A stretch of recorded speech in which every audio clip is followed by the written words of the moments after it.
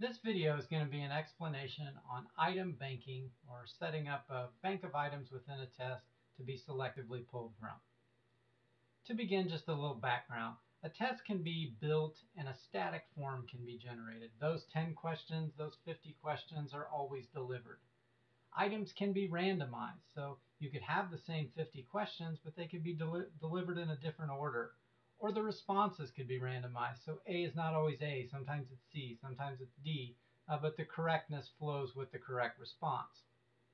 In order to set up an item banking test, which is the next evolution of test delivery, before we get to CAT and LOFT and some of those more advanced examples, uh, you have to set up questions so that they can be delivered in a banked format. And we manage that through this back attribute called tags and attributes. So each one of these items, if I click on them, will have potentially one or more tags and will have some attributes. In this case, this item has a vocabulary medium. So this is a vocabulary test. The difficulty is 1.27. In this case, if I click on this one, it has a difficulty of 0.42 and a vocabulary hard. So this is a little bit harder item per the tag. I can go into these section settings. So by clicking on the blue bar, I can establish the section settings. And there's an option or a tab in here for item configuration. I'm just going to go ahead and remove remove some of these, and we'll start from scratch.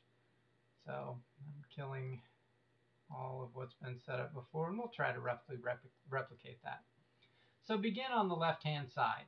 You can sort items as authored, or you can randomize them. If you randomize them, they will be delivered in a different order. Another way to randomize or maybe control the item delivery is to say by attribute. And I would like the difficulty to ascend. So as I go through the test gets harder. These are mutually exclusive. You can't both randomize and create a difficulty by attribute and ascend them, because the randomization wouldn't work. So let's choose to do by difficulty, and then we'll randomize the answer sorting, which means A is sometimes C, is sometimes B, depending on the test form. That way no one can say, hey, the answer to number 2 is B. And we can automatically break after 4 questions, 1 question, 2 question, whatever. Where the banking comes in, or the item filtering, is you can establish items by tag. So let's say I want exactly 2 items with vocabulary easy. I want exactly 2 items with vocabulary hard, and I want exactly 2 items with vocabulary medium. So I've generated a 6 item section, and I'm getting a little bit of everything. I could say the total items are 6. If I change this to at least, I could maybe go higher, and I could go more, but I know that these attributes are the only attributes I have on the item, so I have to make this match. So I have 6 total items. Maybe there's an enemy item. Perhaps the question on rude is in conflict, meaning I'll learn something about it if I also deliver the game item. So I don't want those two to be delivered in the same section. And you can establish other enemy pairs by clicking on Add Enemy Pairs. And let's say I want a relatively equivalent test. I could say I want the sum of the difficulty to be greater than or equal to 3.2. And I also want the sum of the difficulty to be less than 4.5. So that is to say I'm going to get a 6 question section that does not include both rude and game item.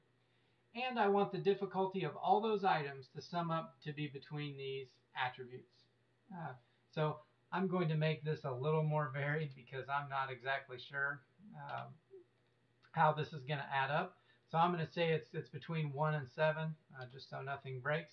And I hit finish, and I actually have 1, 2, 3, 4, 5, 6, 7, 8, 9, 10. I have 15 questions, but I'm only going to deliver 6.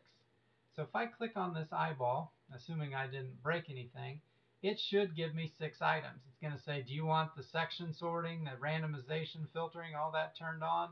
I say yes. And it's going to deliver me 6 questions. I'm going to respond to them. If we want to turn on some of the attributes, we could display attributes, and we could see what the difficulty of those items are. as we go, because we use that as one of the parameters for setting up the test. And I should get 6 questions. So I have 5 and 6. So I've established an item bank test. It went on to section 2, and it used those item banking configuration rules. A really handy tool beyond the eyeball is if you want to validate your banking rules.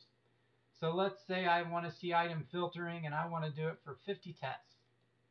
I could run a simulation, and this would tell me how many times we got successful tests generated. I got 50 out of 50. So a lot of ways this test could be built.